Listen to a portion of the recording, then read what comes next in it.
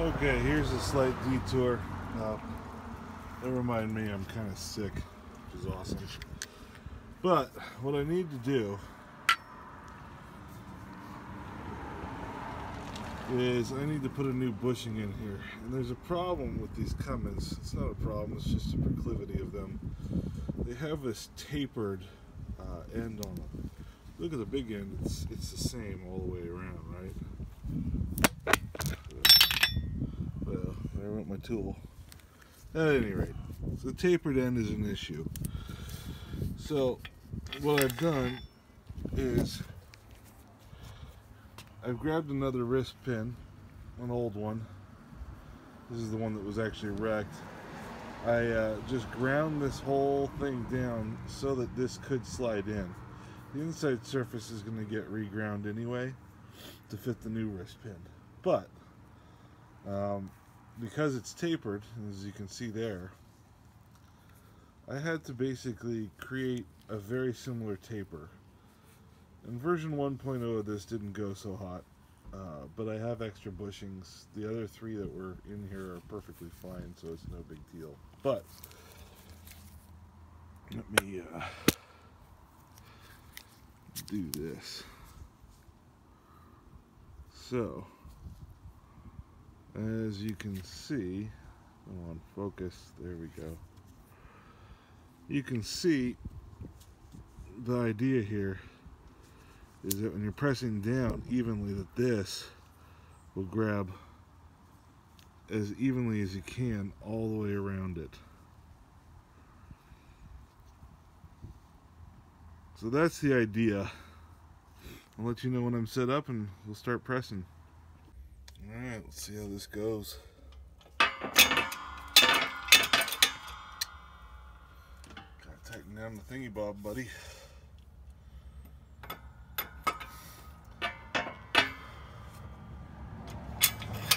I really need to make this. I don't use it enough, honestly. It would be nice if this thing were pneumatic, but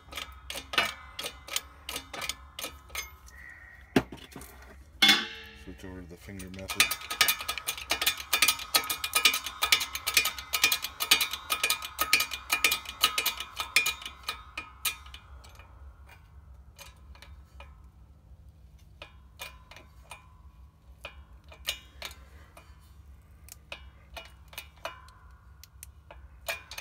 Just going slow.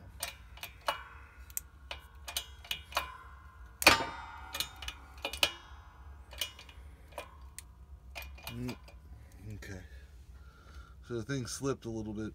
It's starting to go though. Play so far.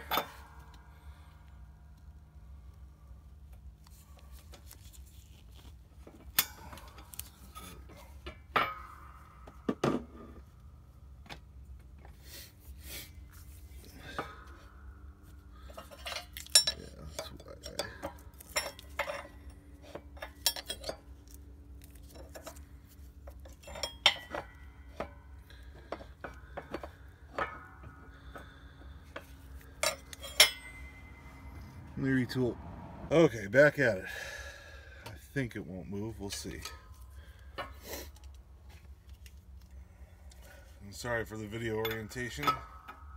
I'm no cinematographer.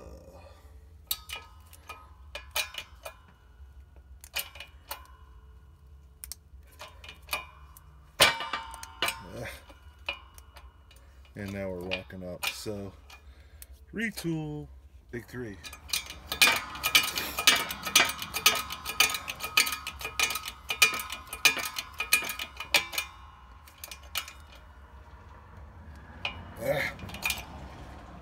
Let's just keep after it. Okay. So I kind of have to hold this piece here because it wants to push out that way.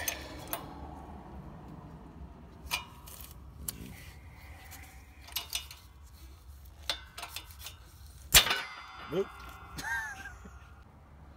Alright, take like 70 billion.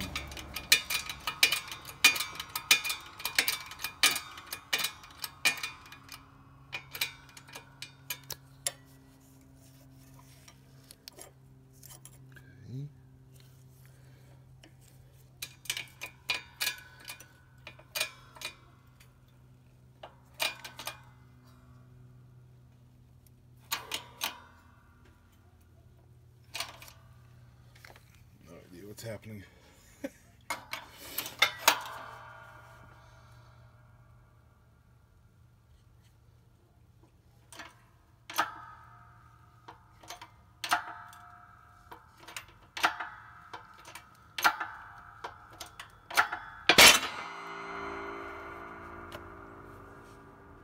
Let's see.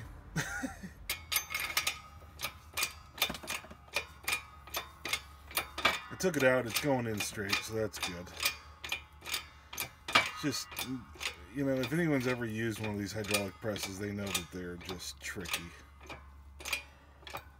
Very tricky.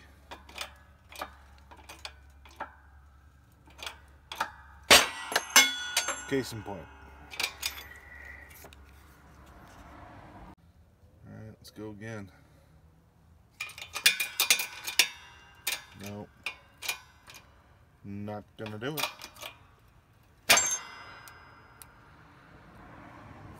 Boo. I'm sure y'all are, if anyone's watching, are yelling at me like, why don't you do this? Why don't you do that? And the reason why is I'm not that smart, guys. I'm just not that smart. I have limited tooling, so I do the very best I can with what I got.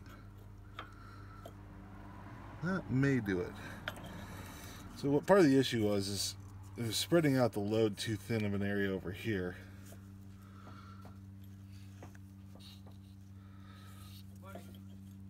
We'll see what happens here. Someone's yelling at their dog, Buddy. There we go. Let's see what happens.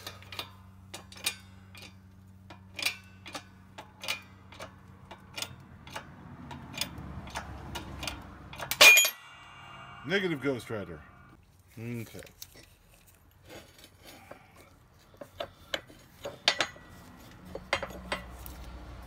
I'm trying to use this fat end now.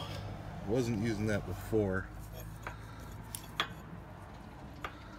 Seems pretty level. The only YouTube video I've seen that's done this has got something kind of similar going on, so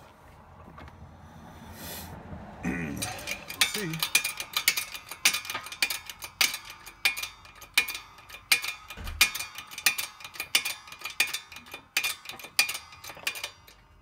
Okay.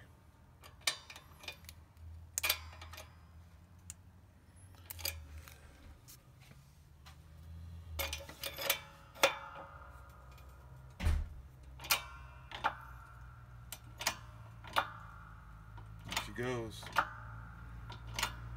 Now she's going.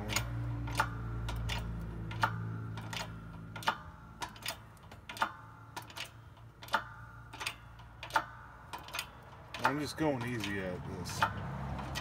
Nothing too fancy.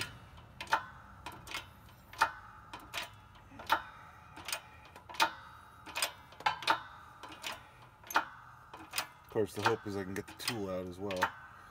That may just require, it's pretty close. One more pump. There we go. Okay. Well, join me in a few. So I'm going just a touch more. Just a touch more. It's going to be pretty close. Oh, it helps if you tighten that down, dummy.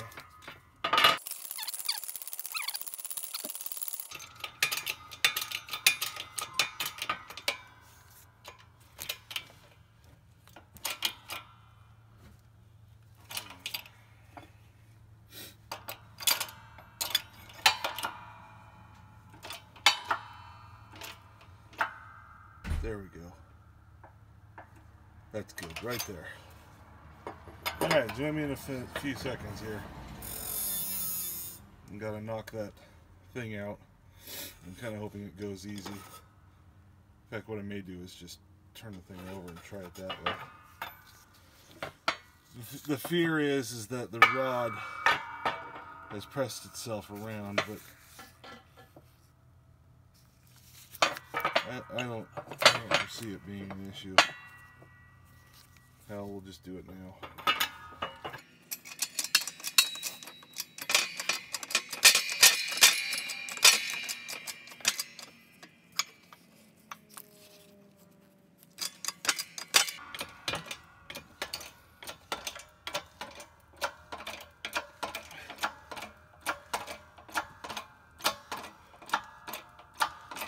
Yep, bushing staying.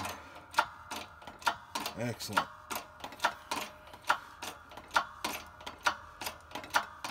I briefly thought about lubing this up, but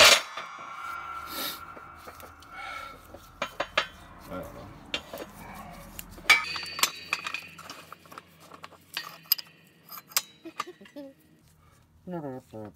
know. I guess the moral of the story is, of course, we're not through the woods yet, but the moral of the story is that you don't have to spend $800 some odd on a tool if you don't want to. If you got a welder, some other tools, you can probably just cobble something together yourself. You know, I mean, I am not God's gift to mechanicking, but I try to be as resourceful as I can anyway. The rod straighten up and hopefully lean on this one here. Yep, there she goes.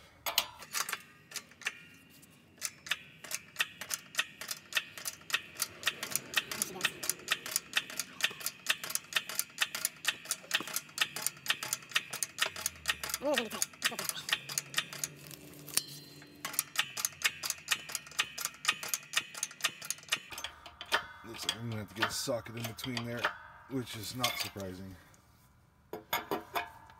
Considering I machined this doohickey with this incredible tool called a angle grinder. Gotta love some angle grinders. I'm gonna get a socket in there.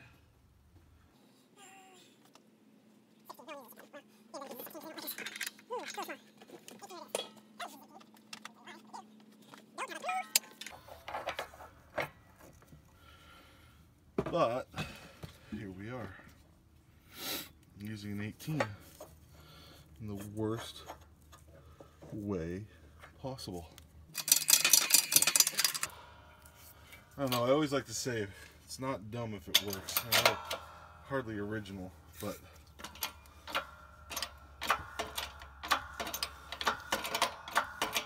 yeah. And the reason why I'm replacing this wrist pin, let's see, I'm going to see if I can catch it. The reason why I'm replacing it is because this wrist pin got jacked up anyway. And there we are. Alright, join me in a second. Okay, there's a closer, better look at the tool. See that taper to it? You guys saw that. It's the reason why you have to do it. But I got the bushing in. So I'll take the new wrist pin to the machine shop. And what they'll do is they'll just size it to this. They'll clean it up. It'll go in. It'll do its thing. It'll be perfect. It's definitely good enough for me. So, if you got a tapered wrist pin, comment on John Deere and Cummins stuff. And you got a welder, take an old wrist pin, grind it down so it's smaller, so that it fits the bushing. Scribe your line along the bottom.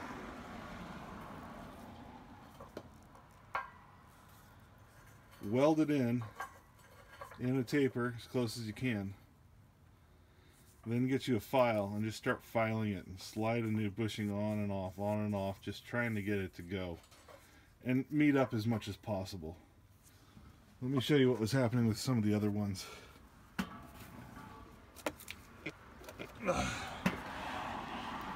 Sorry.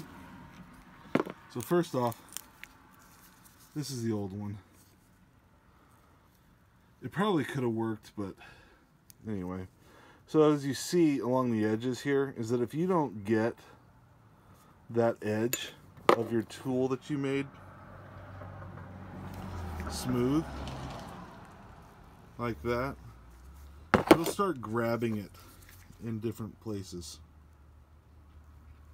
and just start chewing it up. And I actually smacked this one back into some kind of shape, because they come, I think they roll them into this fleece way, whatever, they just have a sheet of the material or whatever. I don't know how they do it. But here's another new one, and what happened was it was just getting pinched, and because I didn't have even pressure around the edges, it just started splitting it at that seam. And so that's what goes wrong on these things sometimes. But I'm confident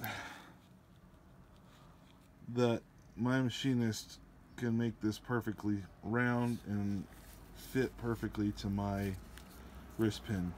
The reason why I'm doing this myself and didn't hand it to him to do is that he doesn't have the tooling for it. It's custom tooling. They don't do enough Cummins stuff. I'm here in Oceanside. No one has those trucks. Well, they have the trucks, but they're not doing what I'm doing, which is rebuilding an old engine. And there's no tractors, so there's no reason for anybody here to be doing that. So, and if you're wondering if this is a funny looking rod, particularly for a Cummins, it's because it's going into a 4.5 liter 4BT. And so you can look up the part number if you'd like. 393, okay, Apple, low power mode, no one cares. Sorry about that. Connecting rod number is 395940. We'll call that a 5. Okay. And I'll clean up these burrs here a little bit there. Really, that was relatively painless, to be honest with you. Could have been much worse. Could have been much worse. Of course, my machinist will tell me if I fuck this up, pardon my French, but I doubt that I did. They're designed to be pressed in and then individually fit to the new wrist pin. So, at any rate, thanks for joining me on that little adventure. I'm happy so far. We'll see how it goes.